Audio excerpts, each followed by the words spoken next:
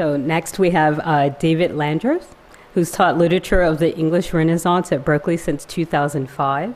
And he is currently completing a book on the silver and gold money of Renaissance literature. Please welcome him. Thank you.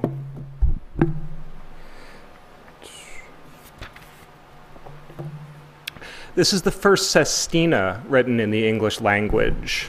It's by Edmund Spenser. He inserted it into the August eclogue of the Shepherd's Calendar, his sort of manifesto for the refoundation of English poetry, which he published in 1579.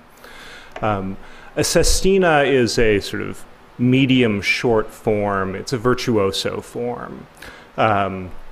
It consists of six-line stanzas, which don't employ rhyme, but instead repeat the terminal words of each of the first stanza's 6 lines in a different pattern, an intricate pattern that is dictated by the form, and in the hands of a master, a pattern that is exploited rather than a pattern that is sort of seems to force itself upon the poem.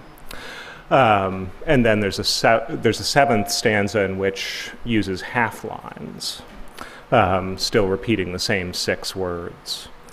In this poem, Spenser takes a relatively sort of familiar and even banal vocabulary of the complaint of the melancholy lover to the solitary woods in which he finds himself and which he has sought out, and transforms that reading experience through a formal and technical virtuosity that is literally unprecedented in the English language, in that nobody had tried to do this before, and that, to my mind, is still unsurpassed, but I'll let you be the judges of that. Ye wasteful woods, bear witness of my woe, wherein my plaints did oftentimes resound. Ye careless birds are privy to my cries, which in your songs were wont to make a part. Thou, pleasant spring, has oft lulled me oft asleep, whose streams my trickling tears did oft augment. Resort of people doth my griefs augment, the walled towns do work my greater woe.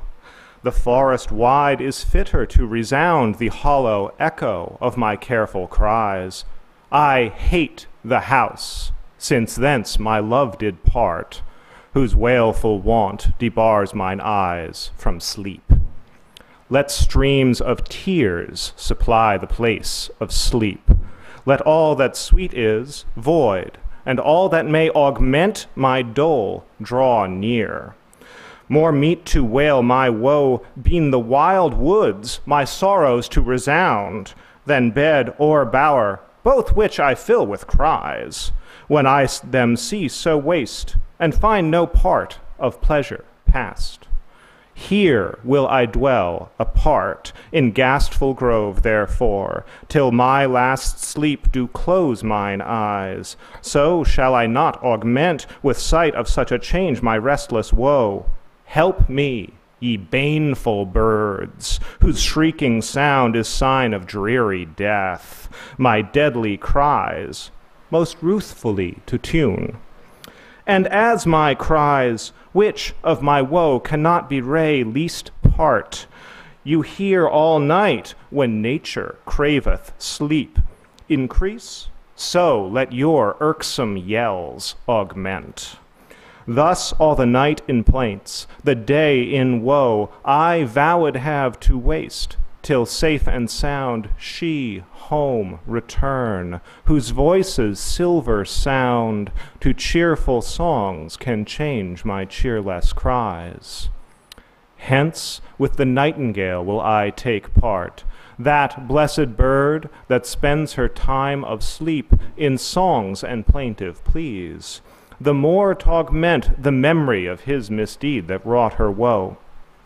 And you that feel no woe, when as the sound of these my nightly cries ye hear apart, let break your sounder sleep, and pity augment.